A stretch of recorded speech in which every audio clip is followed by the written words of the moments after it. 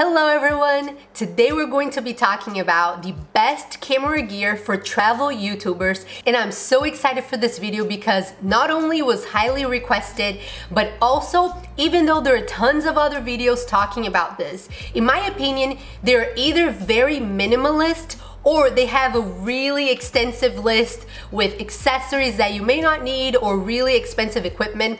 And because we're full-time travelers, we have gone through a ton of research in order to select the best equipment set that will provide the best quality without breaking the bank, and it would help beautifully capture all of the incredible places and experiences in our travels while actually enjoying them and not having to carry all of this unnecessary equipment and unnecessary weight with us.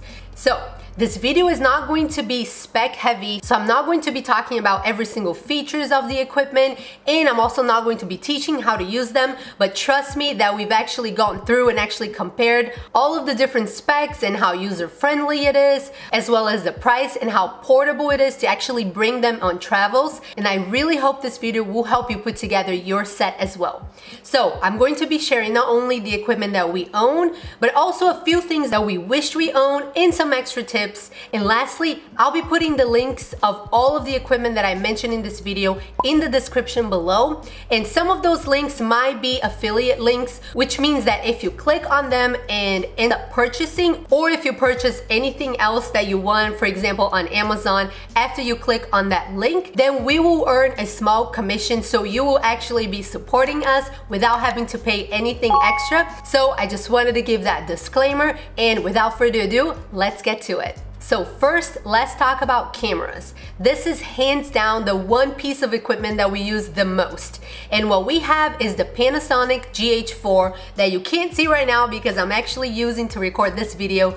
But I will say that the GH5 is better, it has better stabilization, and I've heard it also works better in low light, but it is also significantly more expensive. So we chose to go with the GH4 and we're happy with it. It shoots in up to 4K 30p, slow motion at 96 frames per second. It's lightweight and in my opinion is the best crop sensor camera for videography.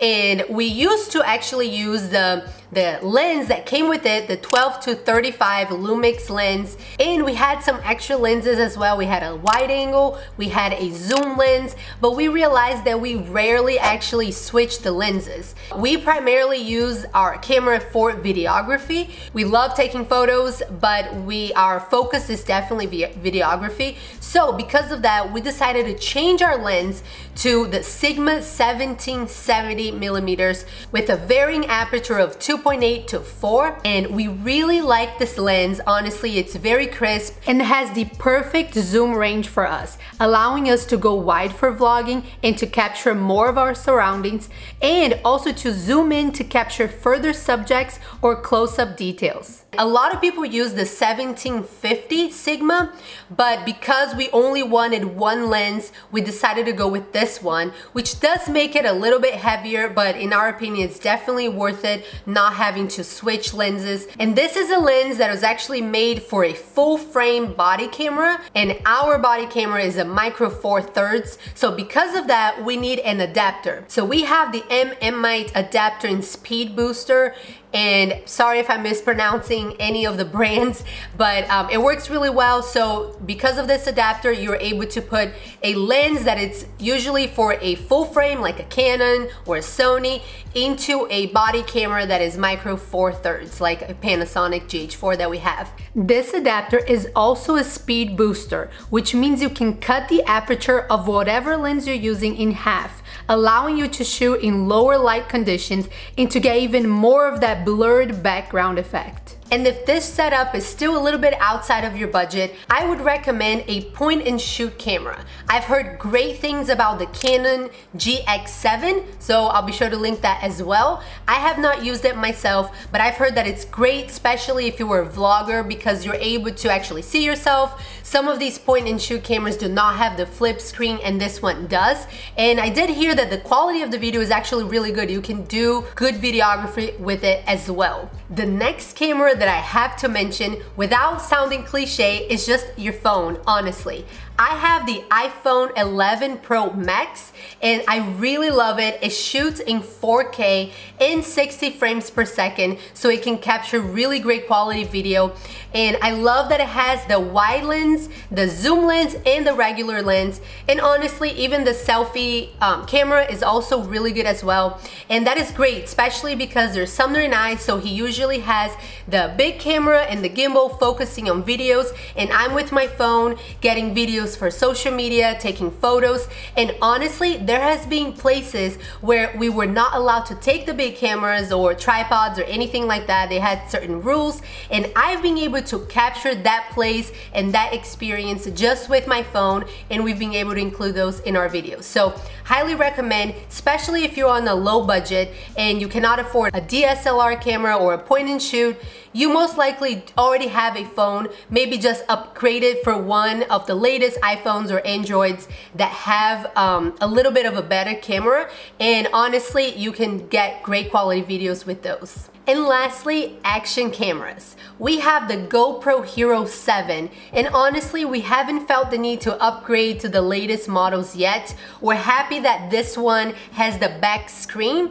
We used to have the GoPro Hero 4, which was actually really good too in terms of quality, but that one did not have the back screen and you needed that housing to protect whenever you went underwater. But the 7, you don't need that. So honestly, most of our underwater shots are shot with the GoPro camera, and we also use it whenever we don't want to compromise the safety of our other equipment. If we think it might damage the big camera or even my phone, we don't take it. We only bring the GoPro because we know it can handle. And whenever you're dealing with action cameras, you need some accessories and some mounts. So what we use the most is the selfie stick, honestly.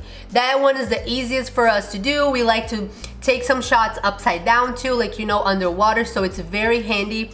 And it can get really long. We can take selfies, obviously. We also have the head strap and the chest strap. So these are the two accessories that we have noticed that we've used the most. We used to have this whole kit filled with accessories. It's very easy to actually buy these full kits, but we realized that we rarely used most of them. So we just decided to purge and really keep the ones that we use the most. But one that I really want to mention is the car suction. We used to have that one, and if you go on a lot of road trips or if you enjoy actually talking while you're driving or want to share that experience, then that one might be worth it for you, and I would highly recommend. So I'll leave that one in the description below as well.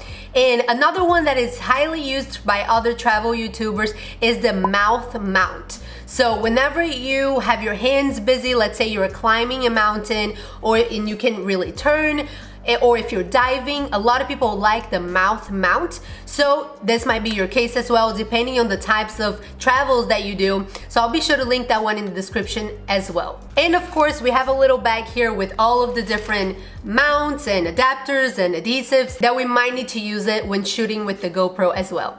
Now let's talk about tripods. I'm using ours right now to record this video, but I actually don't think there's a brand. I bought it a long time ago when I was in college, but I've heard great things about the Manfrotto tripods. And I'll be sure to leave those in the description below because they come highly recommended because they are lightweight and compact, so it's easy to carry around. And if you're a solo travel especially, I would say that it's a must because you can't always rely on people passing by that will take great shots for you.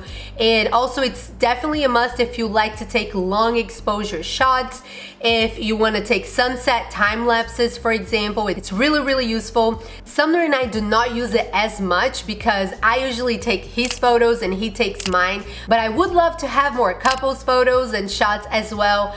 However, this specific tripod that we have, it is a little bit annoying and big to carry around, so it's definitely on my list to upgrade it to a more portable one so we can get those shots as well. But we still use it a lot, especially for videos like this, or as I said, sunset or sunrise time lapses, so highly recommend a tripod. Now, this one, we use it all the time.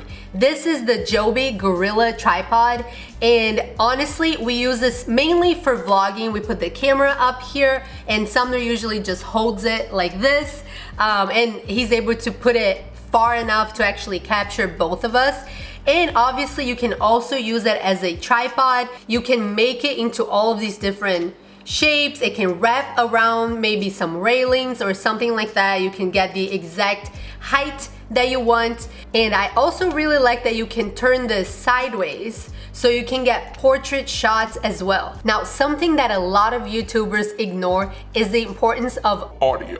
A lot of them focus on incredible videography and having beautiful shots, but honestly, if your video has bad audio, people are not going to watch it. So the microphone that we have is the Rode Video Micro, and we have not felt the need to upgrade it at all. It's worked really great for us. It's worked great with the DSLR camera, and we have even used it with our phones as well. A lot of other travel YouTubers have the bigger Rode microphones like the Rode Video Mic, but honestly, as I said, we have not felt the need to upgrade those ones. They're definitely more expensive. This one's about $60 and it's worked great for us. It comes with a little fluffy cover to help when there's a lot of wind, and it helps with echo as well. If you're a travel videographer, one piece of equipment that is a game changer in my opinion are gimbals.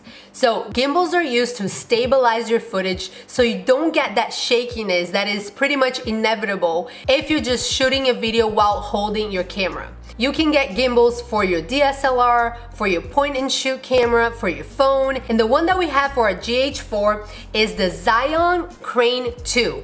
And again, if I'm mispronouncing the brand names, I'm really sorry, but this is the one that we have, and we have just upgraded to this one. We used to have the Zion Crane V2, but we had to change it to this one because the V2 could not support the weight of our camera with the new lens, because as I said, it's a bigger lens made for full frame cameras. And the way that they work is you mount your camera right here on the top, and all you have to do is turn it on, and the motors and sensors will stabilize your footage while you pan, tilt, and roll, giving you super smooth shots. And aside from when we're vlogging, this is how we take 90% of our footage when we're using the DSLR camera. And I also really like that it comes with this little tripod. So you just scroll it down here and you just open here, not only to balance the gimbal, which you need to balance whenever you change the weight of your camera, of your setup, but also with this, we've been able to take photos of both of us without having to use the tripod. We've been able to take footage. We can use the tripod also for time lapses, and you're able to connect your gimbal with an app on your phone, and you can control everything through your phone, so you don't even have to be holding it. If you want to be far away and you want to pan around the landscape and get you on the video as well, you can do that through the app. But to be completely honest, we're not really loving this gimbal as much. We honestly really liked the V2, but as I said, we had to upgrade because of the weight of our camera. But this one is very bulky. It's not as lightweight. It does not have certain features like the upside down shot that we used to have with the V2. So we're probably going to be upgrading it again, either for the Zion Weebill or one of the DJI Ronin gimbals. So I'll be sure to link those as well in the description below if you're also interested. And speaking of DJI gimbals, we just got the DJI Osmo 4 in order to stabilize the footage from our phone as well. And the reason why I love the 4 so much compared to the previous models, it's because it's magnetic. So it comes with this little grabber here that you put around your phone, and all you have to do is snap, and it's safely attached to the gimbal. You can unfold it like this. Once you turn it on, hold it, and it's stabilized. So you can move around, you can pan, and your footage is going to be very, very smooth. But as I said, to me, I love the fact that it's magnetic because it comes off so easily. A lot of times I just want to grab and go, where there's something that I don't really have time to set up and get it all balanced. So I just grab it out, point and shoot. And it also comes with a little tripod. So you easily just scroll this at the very bottom of the gimbal, and you can set it up to where you can take photos, timed photos or videos as well from afar. So highly recommend this, especially if this is going to be one of your main pieces of equipment. As I said, if your budget is lower and you're only using your phone, I highly recommend that you have a gimbal. It makes all of the difference in the footage. As I said, this one's for phones, but there are gimbals for point and shoot cameras. Depending on the weight of your equipment, you have to research, you know, the best gimbal for you. If you don't really care to travel with bulkier gimbals, there are tons of options.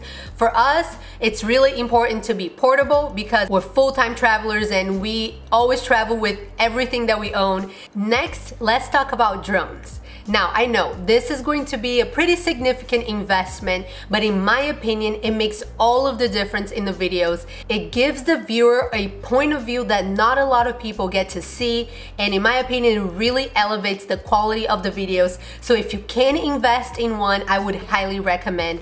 And the one that we have just upgraded to is the DJI Air 2S.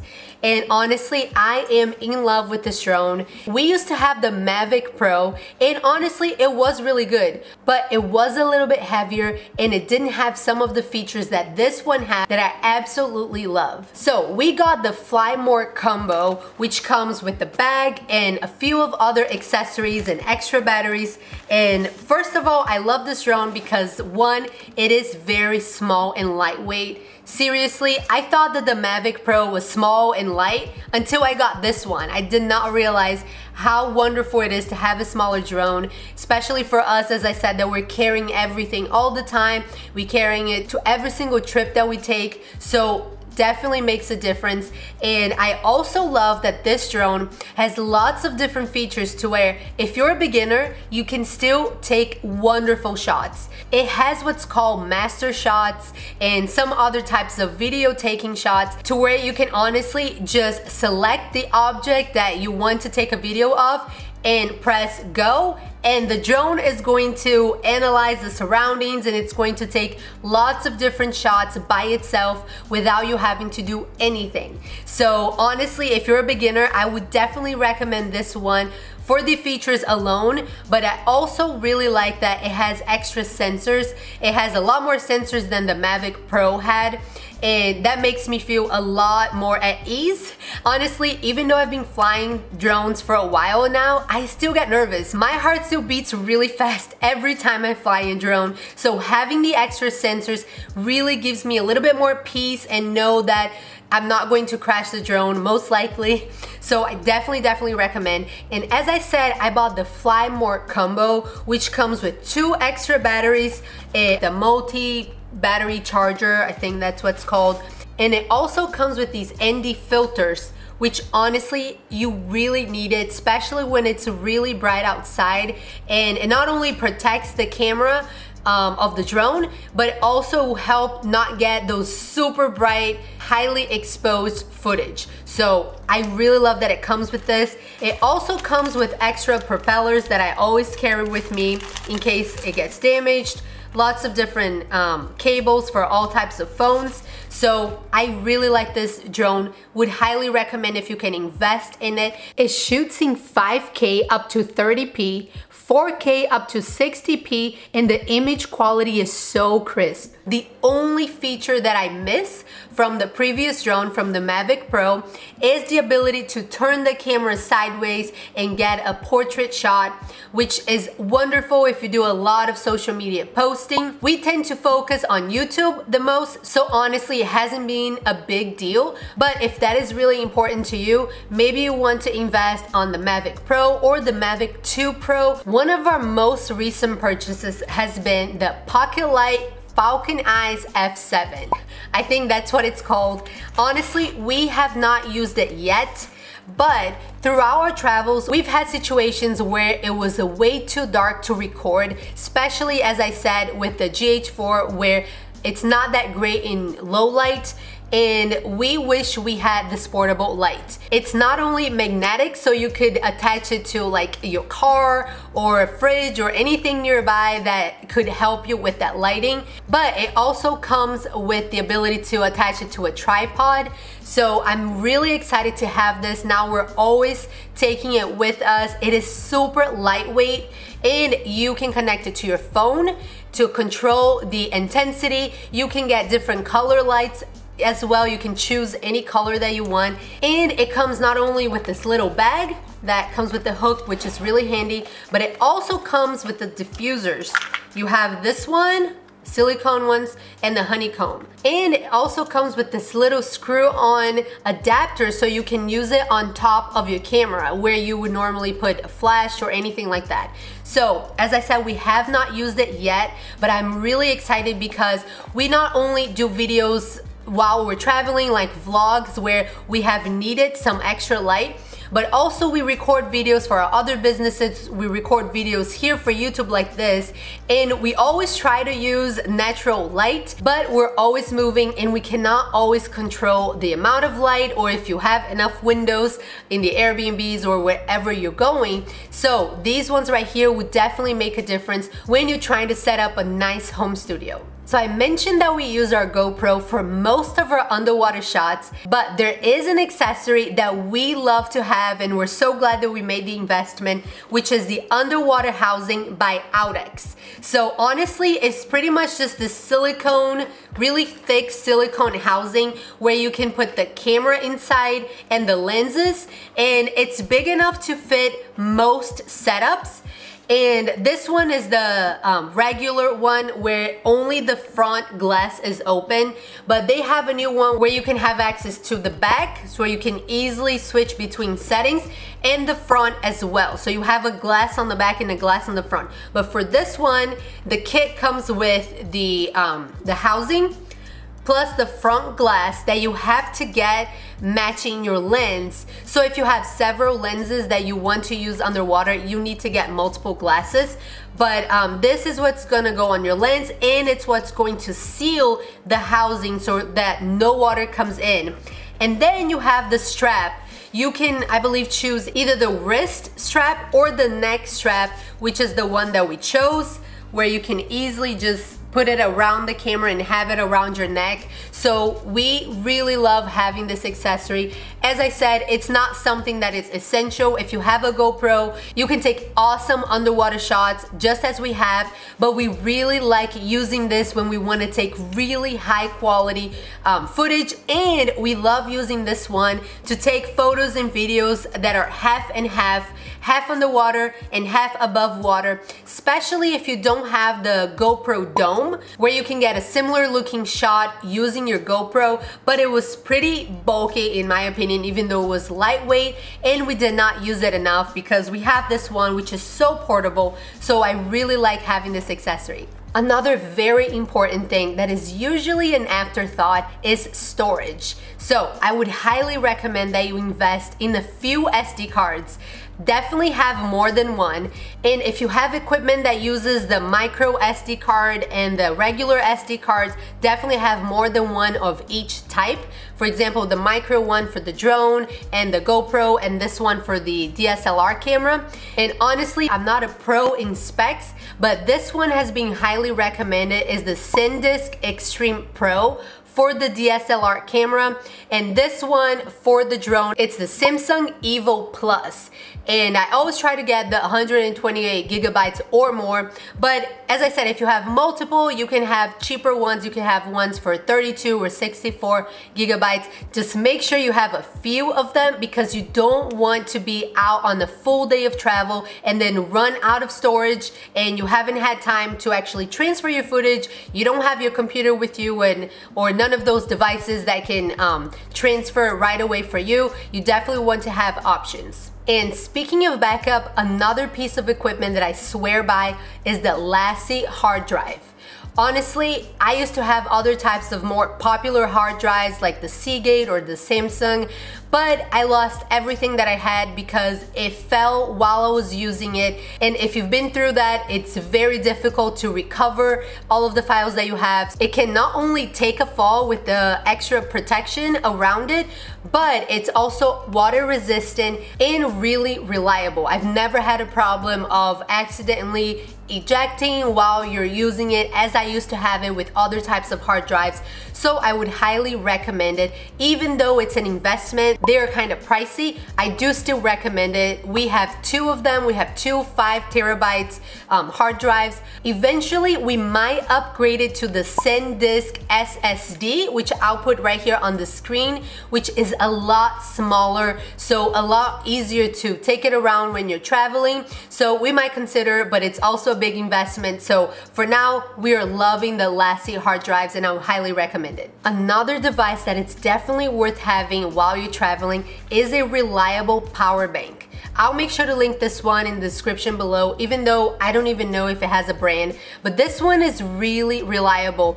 I believe it can charge fully 2 devices before it even starts running out. So I really like it. And honestly, if you ran into the situation of running out of battery on your equipment, on your cell phone, and you have no outlets around, I would definitely say this would be a lifesaver. So highly recommend having one. And another thing we carry around is this little packing cube, actually, where I have filled with all of the charges, all of the cables, extra batteries, as well as cleaning wipes and brushes to make sure you have everything that you need to run smoothly while recording. And last but not least is our travel backpack, which is this monster right here.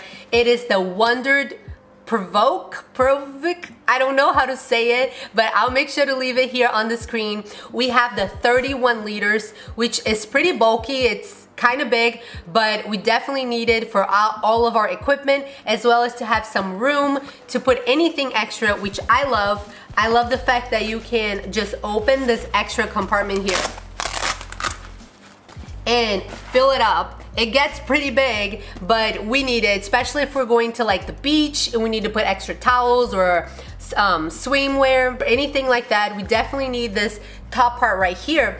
And the reason why it's so good for equipment is because it has this back zipper right here, so all of your equipment is protected. It's not very easy for someone to steal it. You can put your laptop here, and it has a whole compartment right here that you can customize it the way that you want for all of your, you know, the size, the specific size of your camera and lenses, accessories, everything. So I really like it. It has lots of different pockets, so it's easy to stay organized. It also comes with a waterproof cover at the very bottom, and it has a bunch of different hooks and straps for you to customize it the way that you want it to. So highly recommend it. A lot of travel videographers, photographers, and YouTubers have this backpack and they swear by it, and honestly we love having it. But what's really great for Sumner and I's situation is that there are 2 of us, so usually he would be with this bulky and heavy backpack, and I would have a smaller one that 1 is better in photos, but 2 is also more easily accessible. So this one is wonderful, and it's good that your gear is all protected. But a lot of times you just want one that you can access from the side, open the big compartment, and just grab something really easily.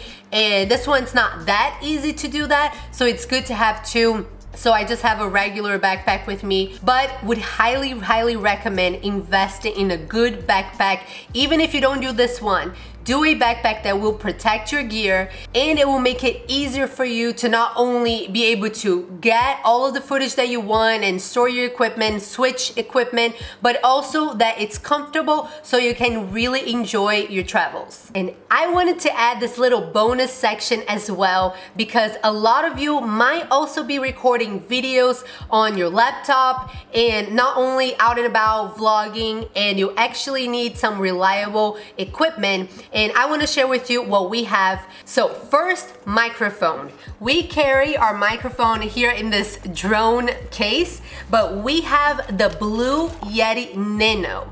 So Blue Yeti microphones are very well known, but I was so happy when I found out they made the smaller kind, the portable one, which is much smaller, portable. I love it. It's honestly not a big deal for us to be carrying it around. And they're amazing if you do tutorials, if you do voiceover on your videos. Honestly, even if you're just doing Zoom calls, or if you have a full-time job where you need to have good audio, I would highly recommend that you invest in one of these. We have not regretted it. We used to have a lav mic that was a lot more portable, but honestly, the quality does not even compare. We teach online courses, so audio for us is extremely important, and we're always doing video tutorials for YouTube as well, not only for our travel channel but also our business channel. So would highly recommend this microphone. And even though laptop cameras have gotten really good, it does not compare to having your own webcam, and we highly recommend this one by Logi, I don't know, but it is wonderful quality. It records in 1080p, and it makes a huge difference in quality compared to your internal laptop camera. So it is very lightweight and portable. It can easily clip to the top of your laptop, and there are other ways that you can use it as well. So if this is important to you for your videos on YouTube or for your business, would highly recommend this piece of equipment. And lastly, another product that we absolutely love and that I had to mention here is this laptop stand by Roost.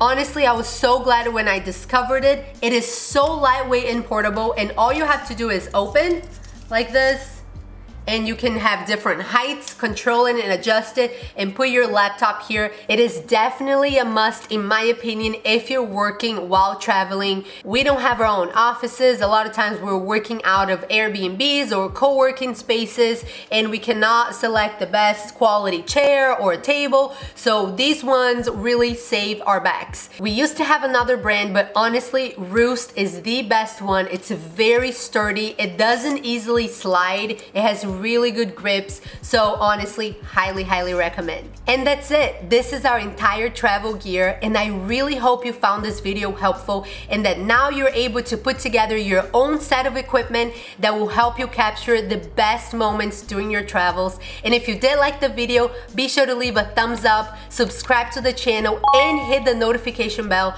so you never miss any of our future videos, any of our vlogs, our cinematic videos, or travel tips just like this one. And if you have any questions, or if you have any suggestions, any equipments that you really love that I didn't mention here in the video, be sure to leave those in the comments below. Share this video with a travel YouTuber or someone who may be interested in getting started. And as always, thank you so much for watching, and I look forward to seeing you in future videos.